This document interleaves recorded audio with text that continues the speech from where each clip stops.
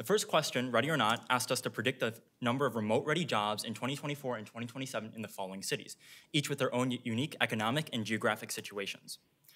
The general idea for our model was we would find the percentage of remote-ready jobs per industry, find the total number of jobs per industry, and then simply multiply them and add them over all industries to find the number of remote-ready jobs in a city. Our first assumption is that there wouldn't be any significant technological advancements within the next 5 years. This is because they're often unpredictable, and even if they do occur, it often takes time to implement them due to social, economic, and political barriers. The second assumption is that the trends for job growth are city-specific. Like we said before, each city has their own unique economic and geographic situations. A port is a port. The third assumption is that trends for job growth are linear. This is because a linear model will predict a general trend over a shorter period of time without overfitting to regional data. And finally, the percentage of remote readiness for an industry is an average of the percentage of remote readiness for each sub-industry. This is an oversimplification, and if we were to improve our model, the first thing we'd do would be find a weighted average by sub-industry size. So you can see that, for example, in the construction and extraction sub-industry, 0% of that sub-industry is remote ready, versus architecture and engineering, which is 61% remote ready. However, the sub-industries did not have the numbers for total number of workers, but the industries, such as mining, logging, and construction, did. In order to marry these two numbers, we simply took the average of the sub-industry remote readiness and found that mining, logging, and construction is 15.75% remote ready. Doing this over many sub-industries, we get the following data. The way we categorize sub-industries into industries was not rigorous. Next, we use linear regression to predict the total number of jobs per industry. You can see that Liverpool's graph looks pretty good, but Scranton's financial activity sector may look like a quadratic model would have been a better fit. However, notice that the dip occurs in the 2008 and 2009 financial crisis. This shows that a linear model will take into account the fact that these crises will occur. Financial crises are inevitable, but they're often hard to predict. Thus, a linear model will predict the general trend without overfitting to every single financial crash. Now we just multiply the two numbers, the total number of jobs per industry and the percentage that is remote ready. Adding this across all sub-industries per city, we get the number of remote ready jobs per city. Now, looking at these percentages, you notice that there's quite a variation between Seattle's 42% and Liverpool's 27%. We believe this is due to the different industrial makeups of the different cities. Seattle's a port city. It probably has jobs related to that. Now, we notice that there's a very little change of remote readiness between 2022 and 2027. We also believe this is due to the industrial makeup. It is very difficult to change a city's entire industrial makeup within just 5 years. Like I said before, a port city isn't going to suddenly stop being a port city. Also, Liverpool actually decreased. We believe this is due to the fact that Liverpool's non-remote ready job sectors must have grown faster than its remote ready job sectors.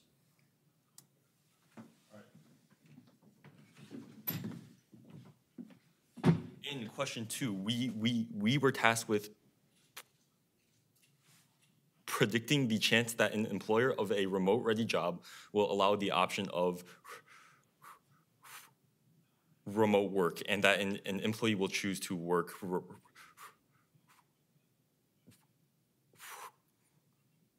remotely. So employers and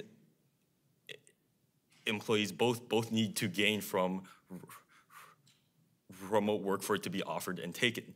The combined financial gain of both the employer and the employee is split between both parties. Therefore, a combined positive benefit is the only thing that is needed to yield remote work. Our first assumption is that hybrid workers are counted as working from home. This is since each hybrid worker is its own case. So for the purpose of our model, they are classified as at-home workers. Our second assumption is that the rate of a worker's time is equal to the hourly wage rate that they are paid. This is because the single greatest gain to any at-home worker is the time that they gain, and we will ignore other smaller benefits in our model. Our third assumption is that the choice to work from home is based on the economic benefits to both the worker and the employer, as stated before. Our fourth assumption is that workers are able to work on site. This is because a choice between in-person and at-home work needs to be present for cost-benefit analysis to be done, as our model does. Our fifth assumption is that workers who work from home do not need to pay for childcare. Although this only impacts a small section of the workforce, it impacts that section very heavily, so we do account for it in our model. Our first model objective is to look at the employer side benefits, which are mainly based in increases in worker productivity delta P, which has an average value of around 0.22. However, this is not true for every worker, so we sample our delta P value from a normal distribution centered at 0.22 with a sigma value of 0.5, which was specifically chosen to ensure that delta P values of less than 0 can still be sampled. This gives our final employer benefit as BE equals to delta P times the hourly wage rate W times the time of the workday TW. The second objective is to look at the worker side benefits. The gain of no commute time is given as BC equals to the time of the commute TC times the hourly wage rate W. And for those workers who do require childcare, the gain of no childcare is given as BD equals to the time of the workday TW times the number of kids K times the hourly rate of childcare CD. And the total worker benefit is just the sum of these two values. Our final step is to combine our worker and employer benefits to get our final measure of economic gain, BT. And as long as BT is positive, then the worker will work from home. This includes the case where BE is initially less than 0, because BT is split between both parties. To test our model, we initially wanted to run a Monte Carlo simulation for all 5 random variables. However, it's very hard to find information on all 5 because they have separate values based on their industry and their area. For example, the commute time of a job in Texas is much longer than one in San Francisco, and the delta P for a freelancer is much different from that of a project manager. So we chose to only run a Monte Carlo simulation on delta P. And we ran it on 2 hypothetical workers, Mamma Mia and Basic Bill. And we fixed the values of the other 4 random variables with the values shown in the upper table, 2.5.1. And the results of our Monte Carlo simulation are shown in the lower table, 2.5.2. And from these results, our team found out that one of the most important factors in choosing whether a worker will work from home or not will be the number of childcare-aged kids that they have.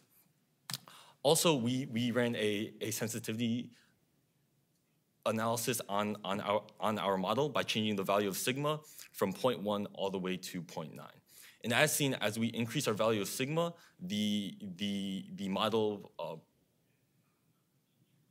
prediction steadily decreases. And overall, we made a framework for choosing whether a worker will work from home, which can be easily modified to incorporate the other 4 random variables once we find sufficient information for them.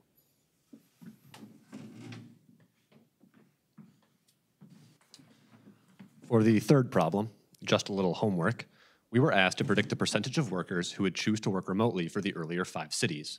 We were then asked to extend our predictions into 2024 and 2027, and then rank the cities in terms of remote work's impact on them.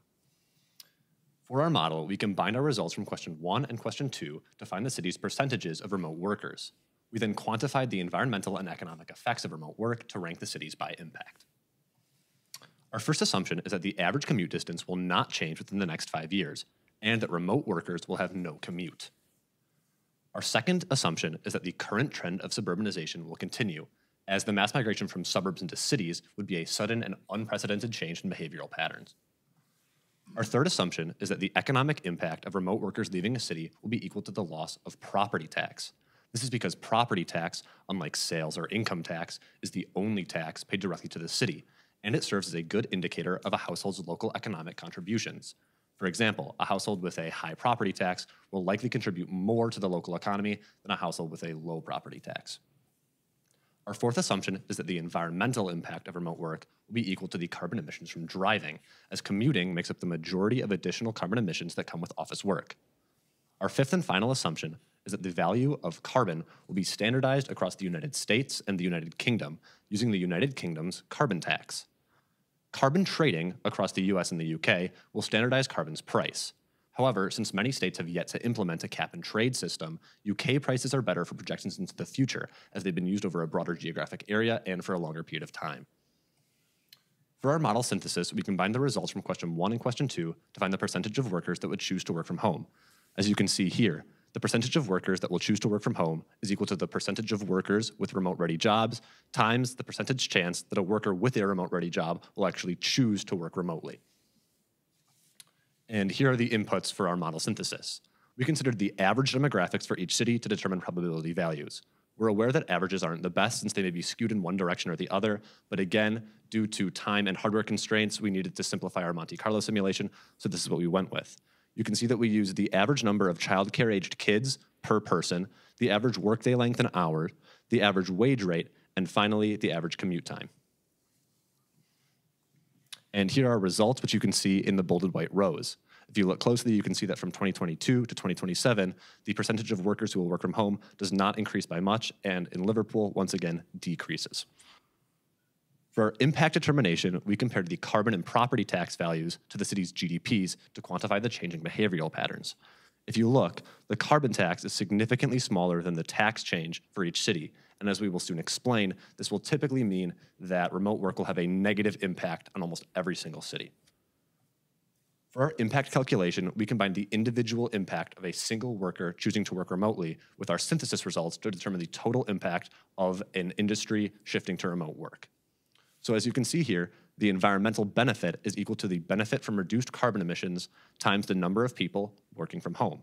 The economic loss is equal to the loss in property tax times the number of people working from home times the percent chance that a remote worker will actually choose to move out of a city.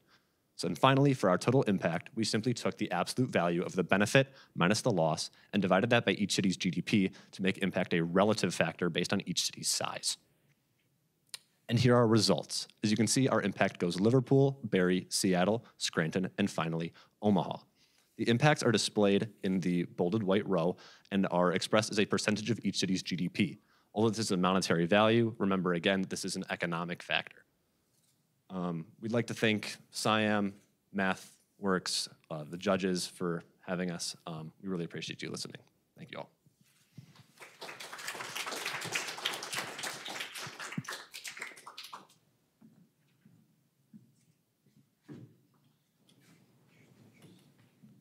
Thanks, nice presentation. I have a question about, I guess maybe it goes back to the model for a worker choosing to work remotely.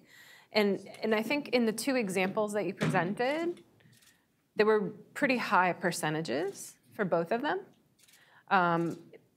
What would have to be some of the parameter values that would end up giving a prediction where a worker would choose to not work from home? Does that Yeah, of course. So in our model, we had worker benefit and employer benefit. And worker benefit will always be positive because we had the time gained in the cost of reduced childcare. So those values will never dip under 0. The only parameter that will allow our model to go under 0 would be our delta P value. So because we have that 0.5 sigma, then we can sample values that are less than 0. And sometimes that value is great enough that we dip our total benefit under 0. We understand that this isn't a perfect model because if a worker works from home, they miss out on that office culture and all of that other stuff. But this is the simplified model that we were able to come up with during the time of our presentation, of our competition. So I have a follow-up question on that.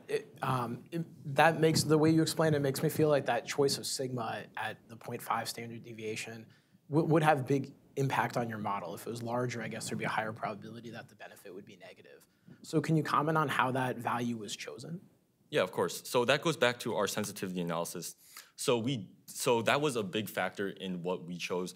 We were very stuck on what value of sigma to actually choose. So we ran our sensitivity analysis from all the way from 0.1 to 0.9. So we found that 0.5 was a nice medium, allowing for values that are under 0 to be sampled, but still allowing for most of the sampling to be around that average range. Can you comment on maybe how you could have chosen it in a more data-driven way? We actually did look around quite a bit for like a sigma value from data, but every number we found either didn't like make sense in the context, or it was simply not the right number. Okay, thank you. Yeah. Is it the last question? No, we have a good 4 minutes. Oh, okay, good. Yeah. Can you hear me okay? My mic's working. Okay, great. So this is one of my favorite things to consider. Your question, you had a lot of interesting factors that influenced a person's decision to work remotely. One of them was savings on childcare. So do you think then that people with younger children are more inclined to work from home while simultaneously taking care of their